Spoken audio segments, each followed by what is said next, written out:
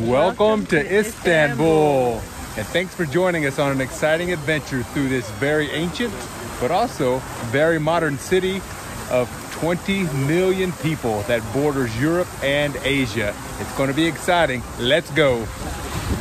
First up, we will explore the breathtaking Hagia Sophia, a UNESCO World Heritage Site that has served as a church, mosque, and museum throughout its history. Next, we'll visit the stunning Blue Mosque, known for its intricate blue tiles and distinctive architecture. After that, we'll take a peaceful stroll through the Gulhane Park, one of the oldest and most beautiful parks in Istanbul. And finally, we will descend into the ancient Basilica Cistern, an underground water reservoir that has been beautifully preserved over the centuries. But that's not all. Stay tuned until the end of the video to experience the magical atmosphere of iftar, the traditional meal to break the fast during Ramadan at the Sultan Ahmet Park. Good morning from Istanbul. So we are on the ferry and we're going across from Karakoy on the Asian side, which is where we're staying, to Eminönü on the European side to go take a walking tour of the old town of Istanbul. So we're excited. Good morning. All right, so we are standing above the ancient Roman horse track or the racetrack, the Hippodrome. And it was right here. Today we have this nice square that basically runs alongside the Blue Mosque and the Hagia Sophia. So the Romans, they knew that one way to keep order and peace in their major cities was to keep the people entertained. Now, back in the ancient Roman times, they had the Colosseums and they had gladiator fights and different kind of battles and things like that. But by the time they were making Constantinople their major city and growing this city up, they had already changed to Christianity.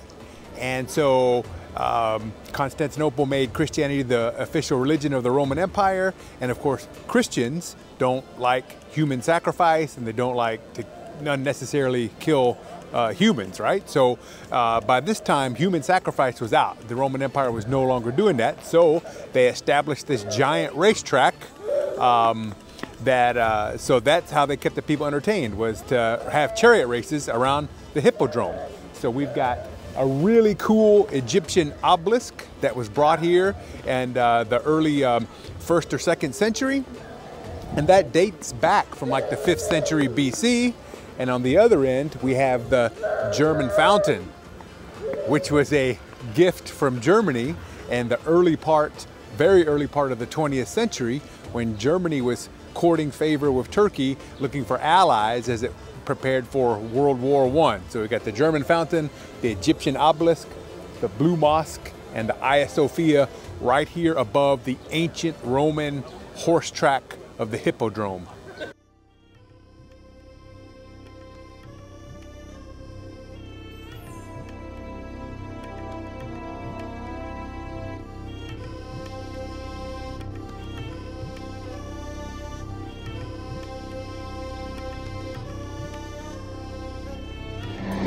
All right, welcome to the Sultan Ahmet I Mosque, otherwise known as the Blue Mosque. And this grand building is one of the biggest mosques in the world, and it was built by Sultan Ahmet to rival the mosque in Mecca in Saudi Arabia. So it's so impressive on the outside. It has 6 minarets, which some people say were a bit excessive when it was built. And I guess the legend is that he requested a golden minaret, and the builder mistaken that for 6 minarets. I guess it sounds similar in the Turkish language, but anyway, so it's called the Blue Mosque because of all the little blue tiles up at the top. And so that's what catches your eye when you walk inside.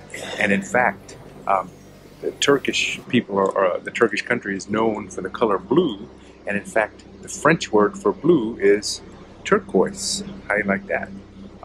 So a pro tip, ladies, when you come, you have to cover your head. So if you don't bring a scarf with you, they have some outside that you can borrow. They're free when you come in, but you might want to bring your own. And also, you have to take your shoes off when you come inside. So another pro tip is to bring a bag, so you don't have to worry about your shoes getting mixed up with anyone else's at the entryway. They do have cubby holes you can throw them in, but it might be a good idea just to bring a bag so you can carry your own shoes in. So you can put your own shoes in and carry them around with you, right? So, Blue Mosque, Istanbul. Gotta see it.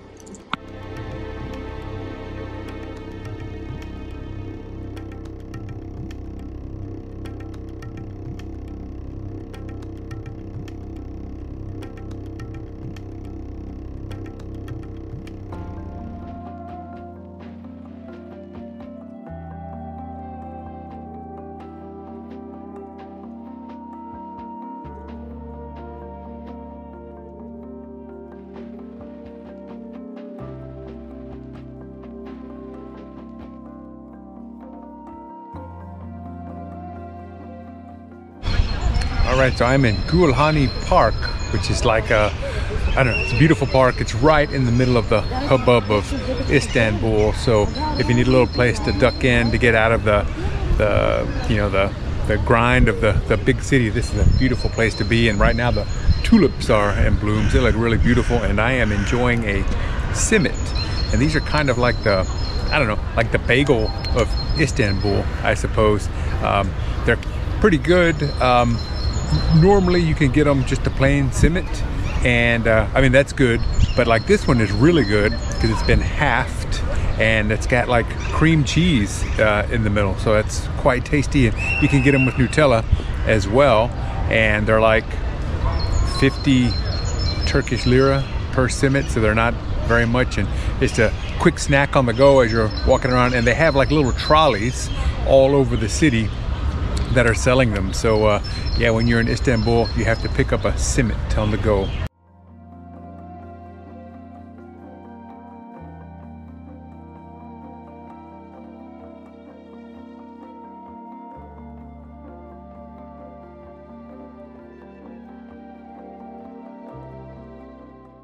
And this is the ruins, or are the ruins, of the orphanage of St. Paul. And so in 579 AD, I believe it was the Emperor Justinian and his wife set up an orphanage to care for the orphans of the area. So I think they believe this was in operation for around 500 years, so a very long time.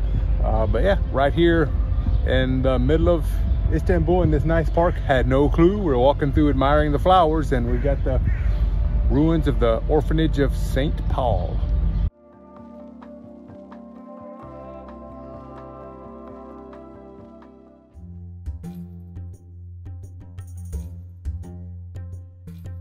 All right, welcome to the Hagia Sophia. This beautiful building is possibly the greatest house of worship in the history of the world. For 1,000 years, it was the greatest church in Christianity. And then when the Ottomans took over Constantinople and turned it into Istanbul, it was converted into a mosque. And then in the early 20th century, it was converted into a museum.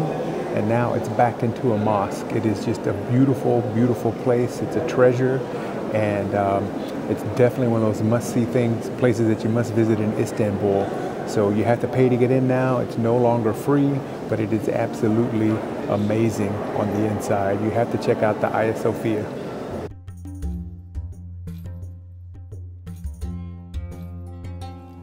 As of January 2024, the Hagia Sophia has a 25 euro entry fee for all tourists above the age of 8 years old. The Istanbul Museum Pass does not grant entry. Tourists are currently only allowed access to the upper galleries, and the ground floor is reserved for local worshippers of the Islamic faith. Female visitors must cover their heads. Scarves are available at the entrance if you don't have one. Men and women must dress modestly. If you have exposed shoulders or knees, you will be required to wear a special suit that looks like it was designed for hazmat protection. So this is Viking graffiti in the Hagia Sophia in the upper level. So there was a Viking, Halfdan, his name is on there, and he was a guard to the emperor of the Byzantine Empire when he was here from the Nordic countries or whatever. So apparently he got bored and started making graffiti, proving that bored soldiers will get up to no good at all times. As you enter this architectural masterpiece, your eyes are immediately drawn to the awe-inspiring dome. The dome was the central element in the church's groundbreaking design. Placing a round dome atop a square building seems simple today, but 1,500 years ago, it was revolutionary. Magnificent mosaics adorn the walls and ceilings. Each mosaic tells a story, a testament to the skill and artistry of generations past. The Hagia Sophia is a living testament to the rich tapestry of history that defines Istanbul. Each layer of its history adds another dimension to its allure, inviting visitors to unravel its secrets and marvel at its beauty.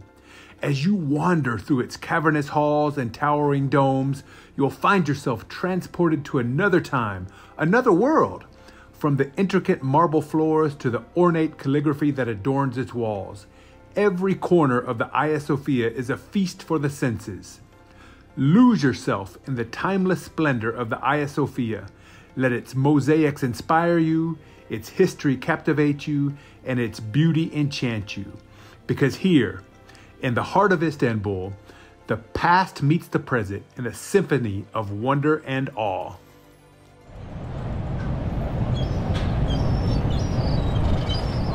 If you're looking for a place to catch the sunset over ancient Istanbul, head over to the Seven Hills restaurant.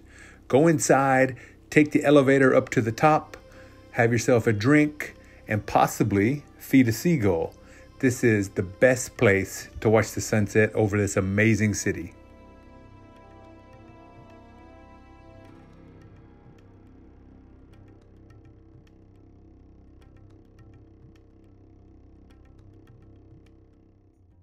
All right, so this is the Basilica Cistern, which was the water supply to ancient Constantinople, built by the Romans to supply fresh water to their city.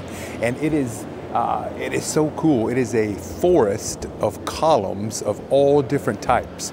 And so the building is, it was built for functionality and not really for beauty. Because as you walk around, you might wonder, well, why does nothing match? Why are the different columns different? And basically they used ruins of other things that they had laying around, some Greek columns, some old Roman columns, and they just used whatever they could find to provide the cover to protect their water supply.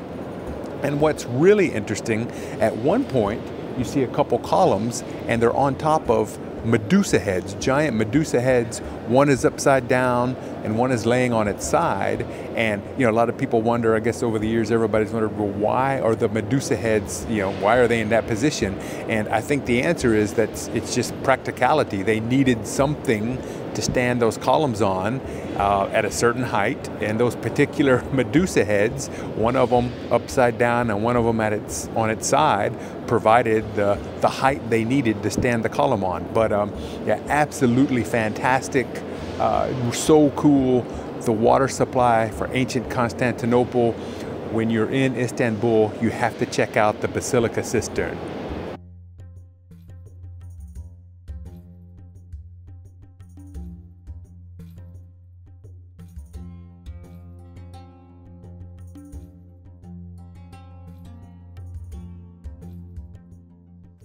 We were in Istanbul during the month of Ramadan and were fortunate to observe the tradition of iftar.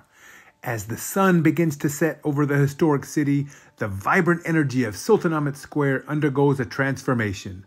The bustling streets, filled with the echoes of daily life, now give way to a sense of anticipation and reverence. At the call to prayer, families and friends gather in the heart of Sultanahmet Square, drawn together by the sacred tradition of Ramadan.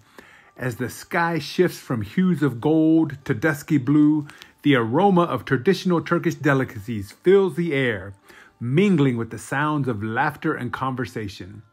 Amidst the iconic backdrop of the Blue Mosque and the Hagia Sophia, makeshift tables adorned with dates, olives, and savory pastries line the square.